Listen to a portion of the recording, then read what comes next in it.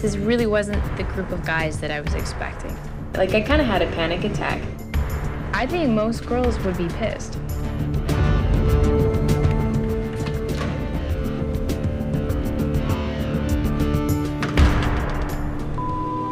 What the f did I get myself into? In a moment, gentlemen, the lady arrives. You're in my line of sight, buddy. hidden cameras reveal how she truly feels. Did you guys take these guys and primp them so that they look even more dorky? We were almost calling ourselves a fraternity. It got chucked out the door in 2 seconds once she showed up. And later, 4 eliminations. The situation started to tighten up a little bit more because obviously no one wants to go home. Who stays and who is first to be sent home tonight?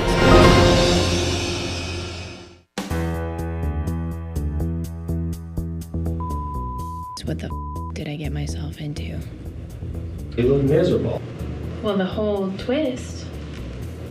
I mean, that's to be expected. What did you guys think when you set something like that up? I mean, what would you expect to happen? You know? I mean, half of me wants to, like, just cry right now, but I'm trying not to. How am I gonna be able to, you know, go on dates with these guys if I'm not attracted to them physically? Did you guys take these guys and primp them so that they look even more dorky?